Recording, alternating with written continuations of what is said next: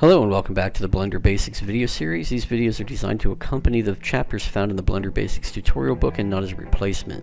So if you don't have the book, head on over to www.cdschools.org/blenderbasics to download a free copy.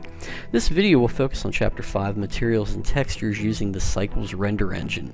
Now remember that this will be a very brief introduction to Cycles. There are a lot of people out on YouTube that have made some wonderful videos dealing with various aspects of Cycles, so I would recommend doing YouTube search and looking for some of those videos as well.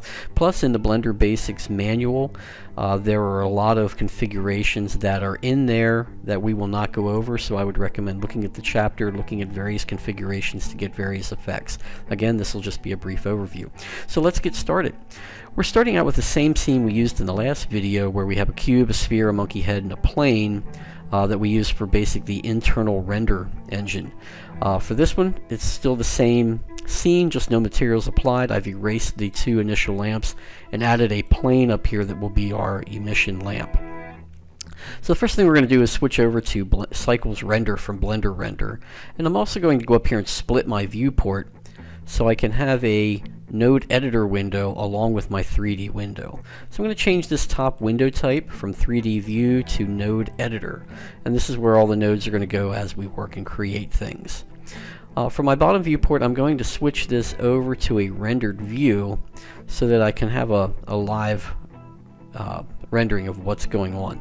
Now, right now everything doesn't look very good at all, so I'm going to use this viewport here. I'm going to select my plane that will be my emission lamp. Since we're in Cycles Render, I'm going to go into my material settings and hit New. In Cycles, you will never ever use the texture panel because all of that is handled through materials. So the surface, what I need to do is change this from diffuse to emission, and that's all it takes to make a lamp. And then we'll just change the strength of the lamp and make this much brighter so it really lights up my scene. Just like any other Blender scene, you can add as many lamps as you want to, change the shape of them to make them look however you want to. I'm going to keyboard in a 20 and see what that looks like right now. Okay, so that's not too bad of a start. I think I'm going to go even higher on that. Let's try a 30. That lights up our scene pretty well. Okay, so I have one lamp in here, everything is starting out. First thing I'm going to do is pick the cube, and all we did with the cube is we tried to make it look like it had a texture on there.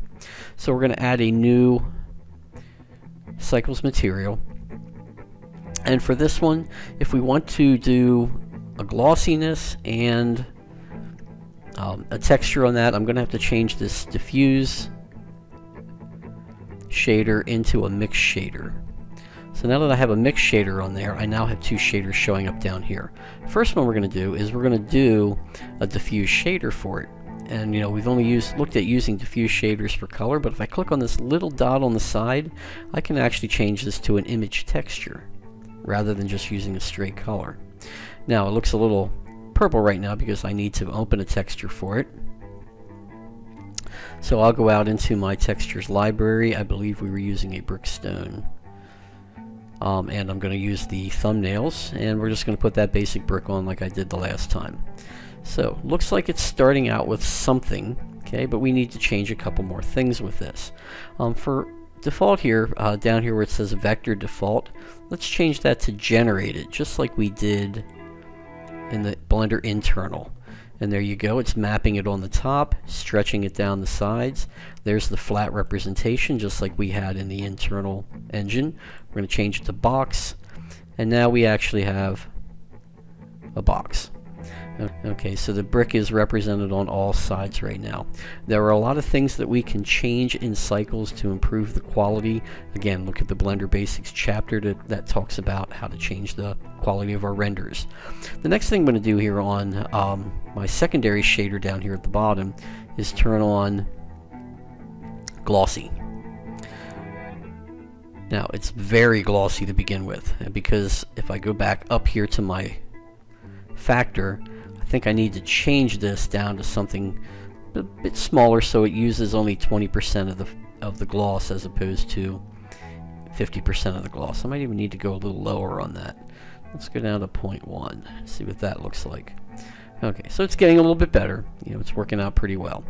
Okay, so let's look at something else here now. So if I wanted to make this ball in the middle look like a crystal ball. Okay, so we'll scroll back up to the top and hit new on this.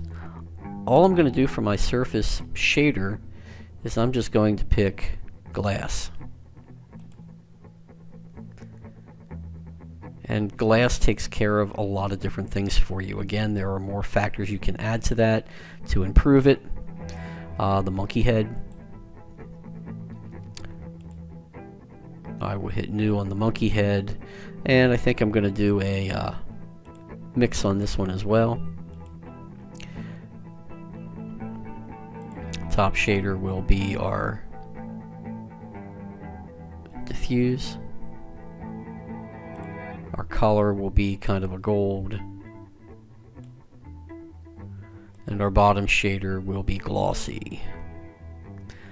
And there's a 50-50 glossiness on the monkey head. Our plane, I believe we put a stone texture on that. And again, I could work with a mix shader for this. I'm just actually going to keep it on diffuse, but click the little dot beside color, change it to an image texture, and pick my image. This was in the wood textures, view thumbnails. I think that is the wood I used in the last one.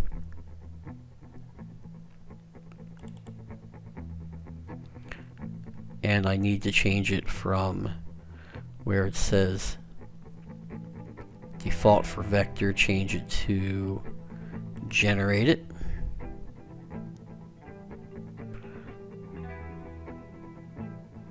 And that kind of gives us a good start for things. Now let's look at the node editor window. So here's what's going on with node editor. We've added a couple of different things in here. And again, all of these can be changed, different things can be added. Let's say I change my mind and the texture for the ground. I actually want it to be a mix rather than just diffuse by itself. So I'm going to get rid of this line here. And if you drag backwards, you can get rid of a line. So let's add, underneath my nodes, I'm going to add shader, a mix shader. So there's my mix shader. So I'll change this so that I can connect to the top shader and connect to surface. Okay, so we got our picture back. Okay, now what I want to do with the second one now is maybe I want to add a gloss. Now as I've been working on this, things are updating over here in the materials panel as well. So we're going to add another shader, and we're just going to add a gloss shader to that. And I'll put that like right about here. And I'll connect up those shaders. Okay, now it's gotten pretty glossy, so I can take this factor and change it now. Let's go down to 0.1. Okay, so you can see how you can keep mixing nodes together for everything to get various effects. You'll notice that the glass shader now is actually flipping the factor, and there are more and more nodes that I can add to all of this. And again, I recommend taking a look at the chapter. I've put a lot of different node configurations in there just to give you various effects.